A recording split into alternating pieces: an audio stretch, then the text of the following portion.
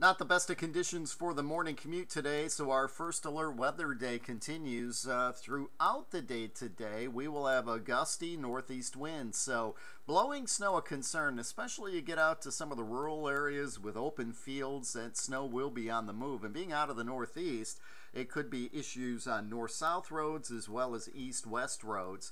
As you're out blowing the snow today, wind chills will be in the single digits. Here is a look at those wind gusts today, and again, up 15, 20, maybe 25 miles per hour at times, and the winds will continue to be gusty as we go through tonight. The winds have lots of snow they can blow around. We had 13.3 inches of snow in Lansing on Wednesday. That set a record. 9 in Jackson and 10 in Bellevue and in Hillsdale. Well, today for most of us it should be a snow-free Thursday, although near the state line could be a little different story. Our hour-by-hour forecast shows most of us just with some clouds around, but notice south of Jackson there might be some light snow or flurries, and when you get to places like Adrian and Hillsdale, there might even be a little bit of accumulation. That should all move away later on today, and we end up being partly cloudy tonight. I think we end up with partly cloudy skies as we head throughout the day on Friday.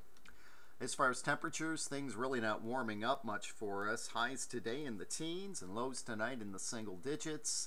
Saturday we will be a couple of degrees warmer with highs topping out in the low 20s.